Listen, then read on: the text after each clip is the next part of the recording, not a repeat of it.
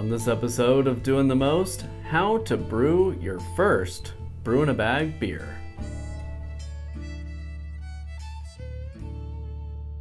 Homemade brews and various how-tos, everything from mead to roast, bake creation, fermentation, inebriation, doing the most.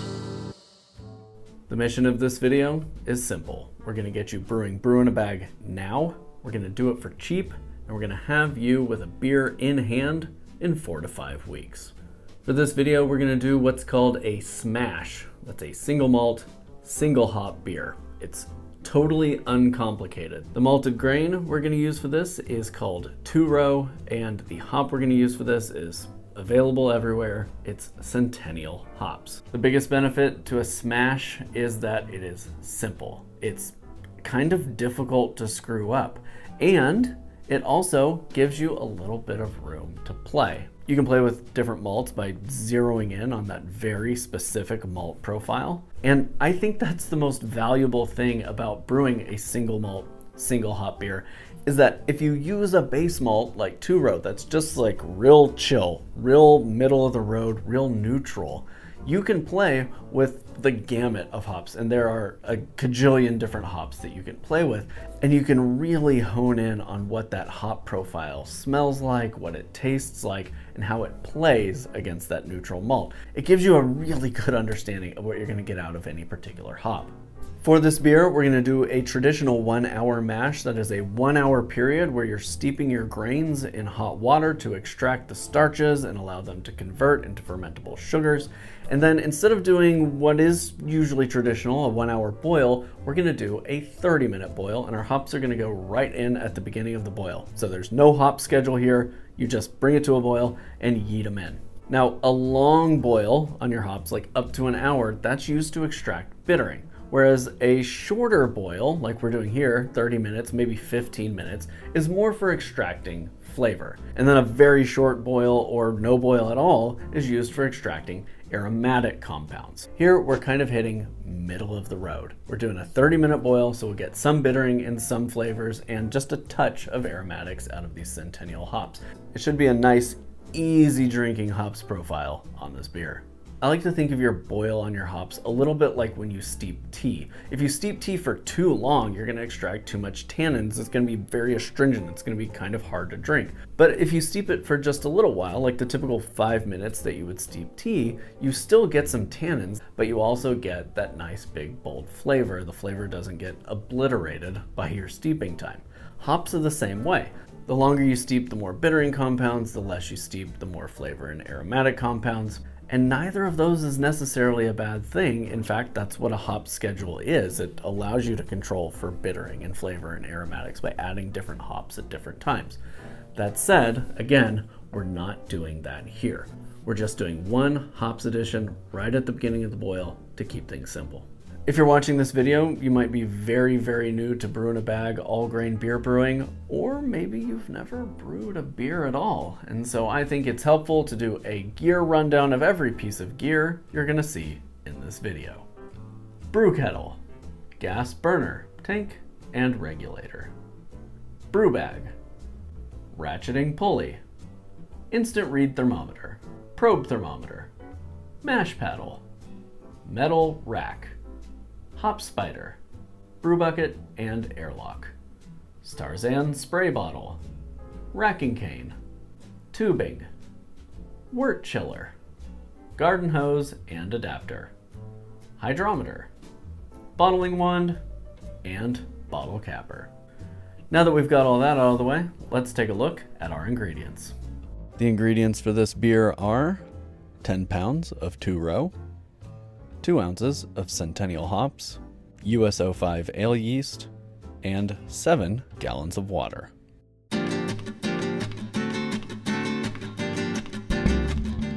Your brew day begins with a little bit of setup. We're brewing on a propane burner in the backyard here, and I'm using a ratcheting pulley to get my bag in and out of the brew kettle. We start with our water, and we're going to use 7 gallons of water here. All 7 gallons goes right in.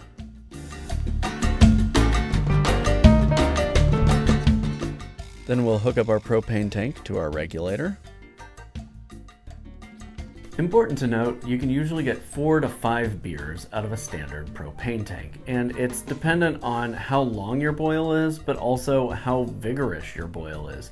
You know, you don't need to have a really intense boil going on. It just needs to be hot enough that the liquid is at a rolling boil. So you really want to dial in your propane just to that point of a rolling boil and keep it there. You don't want to be burning off more gas than you need. Open that wide open. My lighter ran out of butane, so I'm lighting it with a match.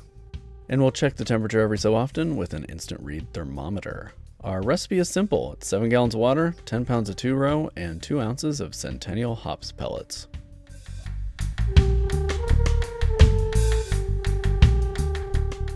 The grain is already milled. We had the local homebrew shop mill it for us, so it just needs to go into our brew bag.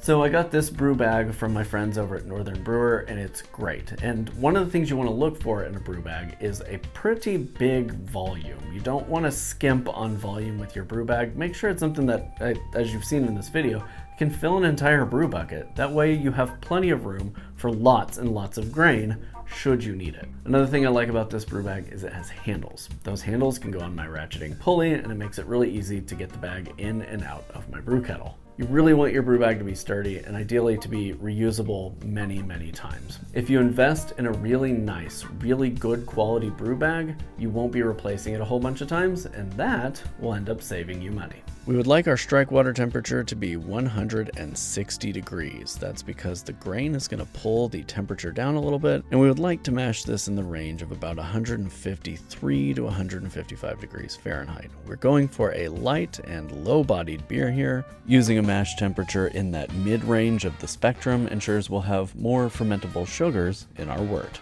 Grain bag goes in. Want to really make sure that our grain bag is nice and saturated, and we'll lower that in. Turn off our burner. It's not necessary to keep constant tabs on the temperature inside your bag. However, I'm going to use a probe thermometer here so I can keep an eye on it.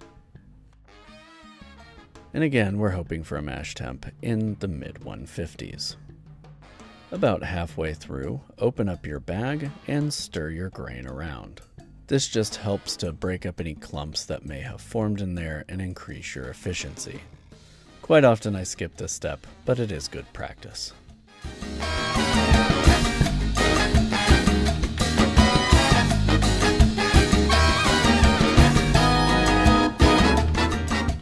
If your mash temperature drops into the lower 50s, it's okay to raise your bag up some and kick on the gas for a little bit in order to bring the liquid temperature back up.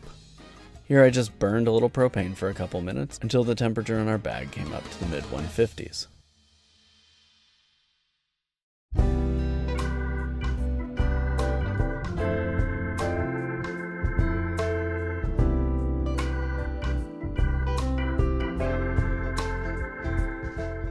With 15 minutes to go, open that bag up and stir a little bit more. And then at the end of our 1 hour mash, we'll lift that bag up and drain it.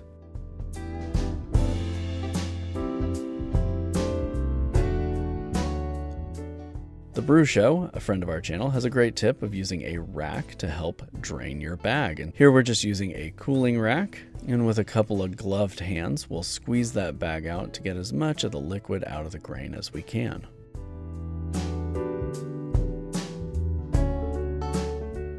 Be careful, this is pretty hot.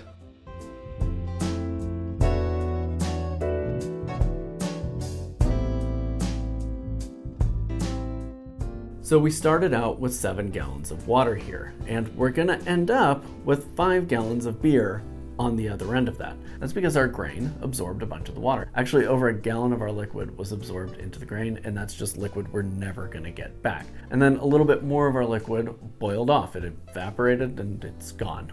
So in doing brew in a bag or any sort of all grain beer brewing, you plan for that eventuality. And so we started with a couple of extra gallons of water, so that way we know that we'll get to that 5 gallons we want on the other end of things. After that was done, I spread the grain in the yard for our backyard chickens. The chickens really enjoy those spent grains. Then I took my pulley system down, and it's time for us to turn on the gas and get that burner going one more time.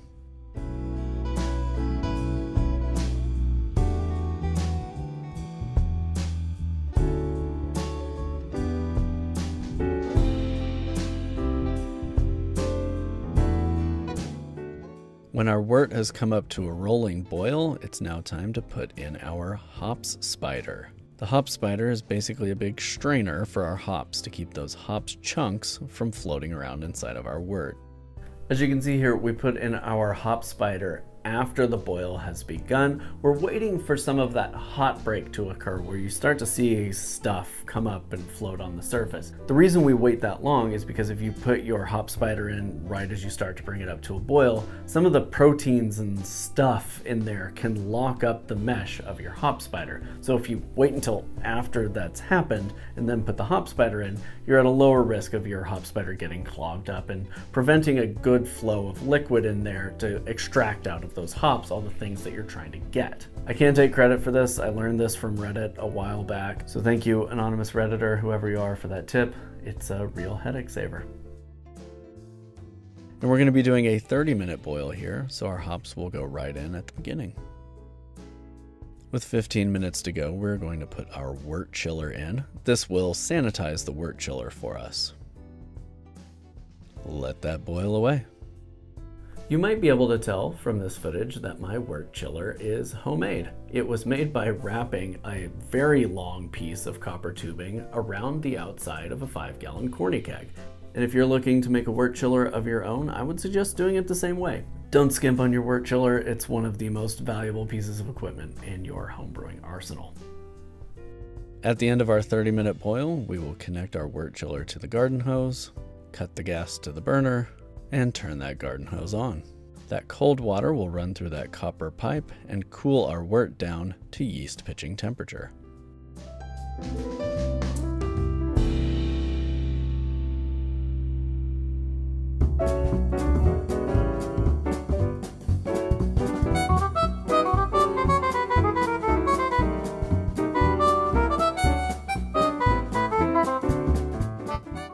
With our wort chiller going, we will pull out our hop spider and strain out our hops. If you have dogs, don't dump those hops in the yard. If dogs eat hops, it can be very bad for them. Now it's important to make sure that everything that touches your beer is sanitized. So here we're sanitizing our instant read thermometer and just keeping an eye on our temperature so we know when it's time to transfer it to our bucket.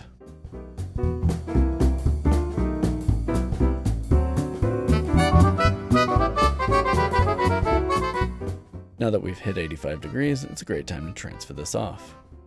So we will sanitize everything, attach our tubing,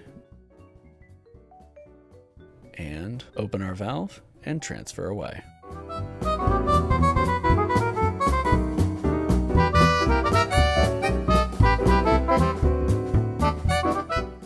And after we're done transferring, we will turn off the water to our wort chiller. And we will be pitching US-05 yeast. Sanitize all the things, open that yeast packet up, and we're dumping it right in.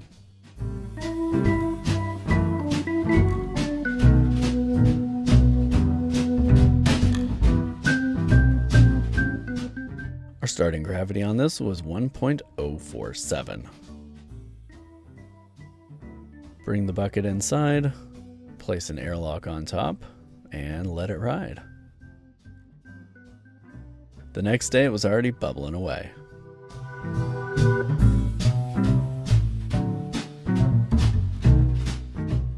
After 2 weeks, fermentation had finished and all of our yeast had dropped to the bottom. So it's time to get this primed and bottled. Here I'm priming this with 4 ounces of sucrose. That's just regular old table sugar. Often beer kits will come with dextrose to prime your bottles. You can use dextrose as well, but table sugar is readily accessible and that's often what I use. We'll just mix that into this boiling water until it's crystal clear and let that cool to room temperature. Once that's cooled down considerably, we'll put it into the bottom of our carboy and get a clean rack. You could also do your clean rack into a bottling bucket instead of a carboy, and that way you wouldn't have to wait for your priming sugar solution to cool down, but a carboy is what I had available this day. Our final gravity on this batch was 1.005. So we put our racking cane in, making sure to keep it above the stuff that has settled out in the bottom. As you can gather here, I'm not a big fan of the auto siphon. I prefer a traditional racking cane.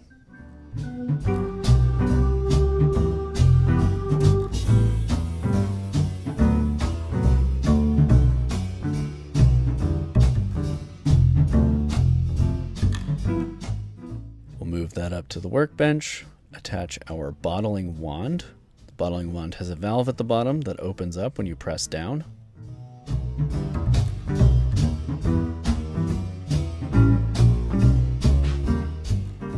And so we just press down on our bottling wand inside that bottle and it will fill it from the bottom. This minimizes oxygen exposure to the beer.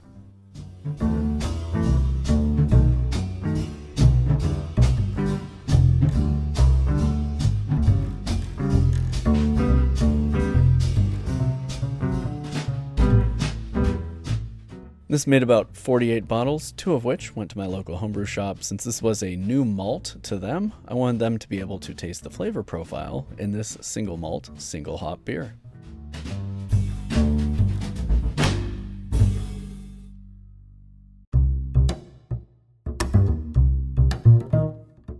I'm not going to bore you with a lot of details in this tasting because this is like the most simple beer you could possibly make. It's a great, easy drinking beginner beer. It'd be good for folks who like light beers or, you know, like Michelob Ultra or Coors Banquet.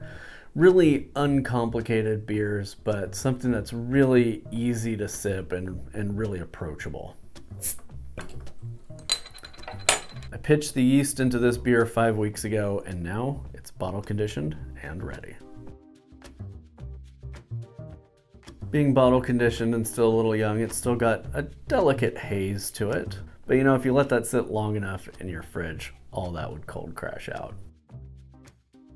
It's just a touch maltier than commercial light beers might be. And I wouldn't call this a light beer. It's definitely not brewed to be low calorie, but I use that terminology because that helps describe kind of the flavor profile on this. And now it is a bit hoppier. Like I said, you get just that extra touch of bittering, and then right on your exhale, there's a nice floral note from the hop that just kind of, you just kind of breathe it out as you exhale the beer.